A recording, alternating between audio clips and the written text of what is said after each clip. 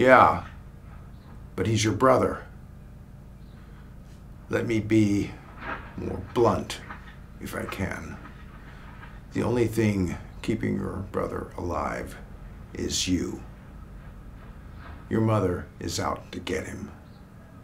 And your father could give two shits. Now Albert knows this.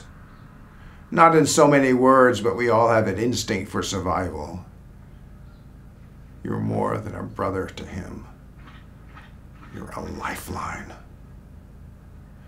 Do you know what anorexia is all about? Terror! Sheer, pure, shit-eating terror! There's not a goddamn thing wrong with that boy physically, but that mother of yours has him hopping and jumping so bad he just can't eat.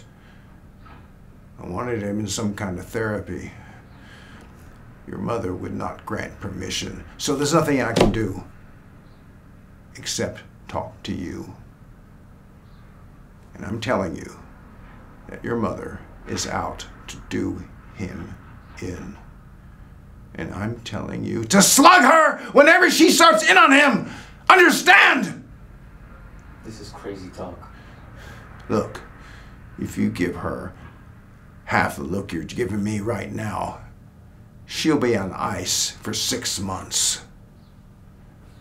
How come you ain't scared? Because I can wrap your ass around the doorknob 3 times before you can figure out where the door is! And I wouldn't be as scared if I couldn't. You're crazy. So is everyone. Let's do lunch.